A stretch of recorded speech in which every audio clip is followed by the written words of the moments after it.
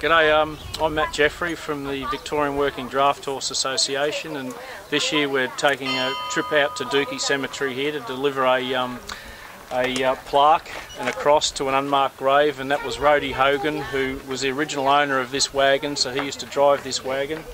And I brought this wagon probably about 10 years ago and restored it. So we're going to deliver the headstone out to the cemetery, which is unmarked obviously, and we're running today with a team of 8 Clydesdales. And the Chaff King itself is a 10-tonne wagon, and obviously that's its load capacity.